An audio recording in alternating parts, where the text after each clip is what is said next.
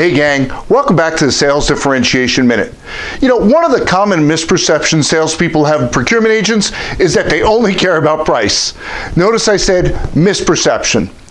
Years ago, I had an opportunity to participate in procurement training. Imagine sales training, but for buyers.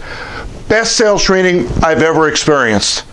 I arrived at training with the same misperception that many of you have of procurement, that it's all about low price. And boy, was I wrong. What I found during that training was the complete opposite. They weren't being taught to buy cheap.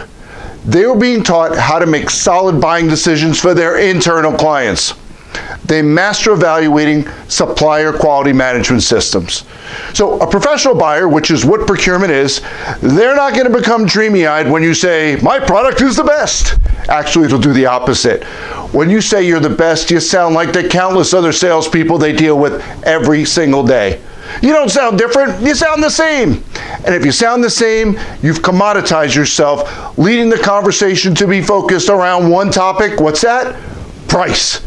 Don't blame procurement for that. You allowed them to do it. Procurement's not the enemy.